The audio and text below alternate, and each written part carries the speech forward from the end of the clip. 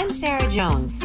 My show, Sell By Date, has taken me to some pretty incredible places, and now I get to turn it into a movie. This topic's not often talked about. The sex industry. This is your vision that you have built over so long. The first thing you see when you Google me is unnecessarily mean. Controversy. What is the backlash? They don't even know what it is yet. Sell By Date has become a war zone, and my characters have become frighteningly real. Plot twist. We are like legit in crisis. What do I need, a bodyguard now?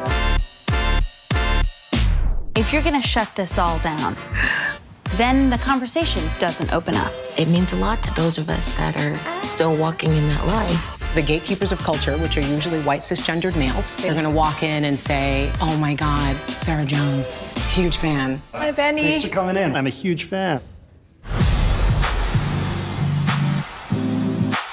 The real problem is Sarah doesn't know what she really believes. Is sex work empowering? Is it exploitation? You are getting into flavors and textures that make people uncomfortable.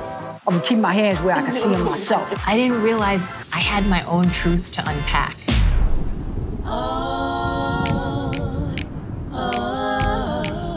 I wish we lived in a reality where I could tell just one side of a story, but that's not the world we're in. This was your destiny to do this show. We still don't control our own narratives. People have walked all over us and portrayed us in this light that continues to be negative. We're underestimated, no matter how high we can climb.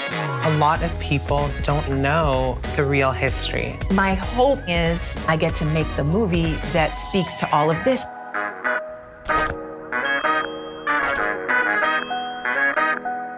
You call it a one-person show, but really we do all the work. Okay.